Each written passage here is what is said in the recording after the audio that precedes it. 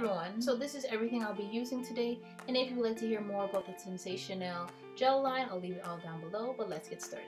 Well, since I'm going to be using some press-on nails, I always like to make sure they fit me properly, and sometimes I do need to file it down, but once I figured it fits me perfectly, I'll go ahead and start to shape it. I did start off with more of a coffin nail, but then I ended up doing more of a almond oval shape.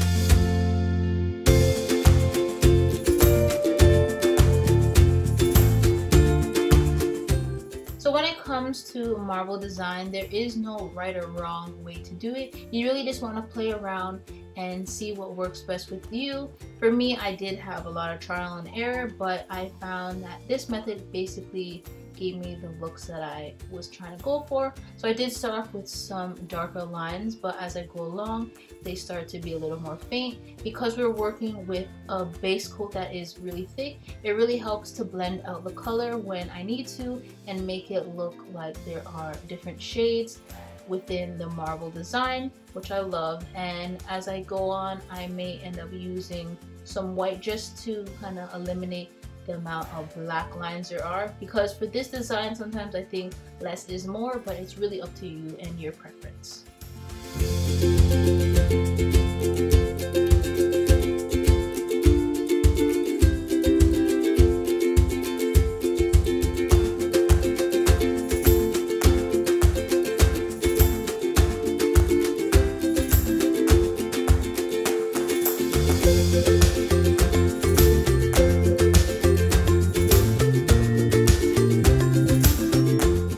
As you can see, I made some darker lines and then I faded it out, and then I'm going to go ahead and add a few more darker lines just so the marble design is a little more defined.